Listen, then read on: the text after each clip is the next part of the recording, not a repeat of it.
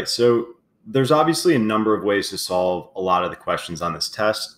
And looking at your answer choices and looking at the type of question we're dealing with can help dictate the way in which we can most efficiently get through the question.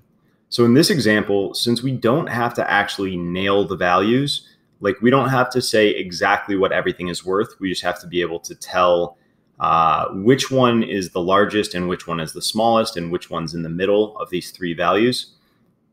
We do not need to actually calculate the values, but we might be better off by just trying to estimate. And so if I look at what we have here, we end up finding out that m+w+c equals 1. And I think of that as like if they were each fractions, they would add up to a total of 100%. So imagine these are each percentages. Well, 9/25 is the same as 36 over 100. Because whatever I need to multiply the bottom by to get to 100 is what I'll multiply the top by. And to get 25 to equal 100, I would multiply by 4. So I would multiply the top by 4 as well, which means it's worth 36% exactly.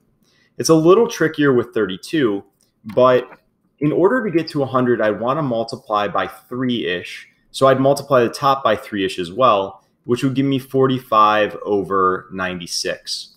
Now, the bottom is less than 100, which means I would need to have multiplied by something bigger than 3 to get 100 on the bottom, which would have given me something even bigger than 45 on top. So this is something greater than 45%. Now, if I'm adding 36 and 45 together, I'm going to end up with a total of 81%. And even if this is an underestimation, which it is because I'm supposed to use something larger than 45, that would only leave me with 19% left for C in order for all three of them to add up to 100%. So that means that the largest of these values is W, and the smallest of these values is C, and the M, the 36%, is somewhere in the middle. And so in increasing order, it goes C, M, W, which is our answer choice A.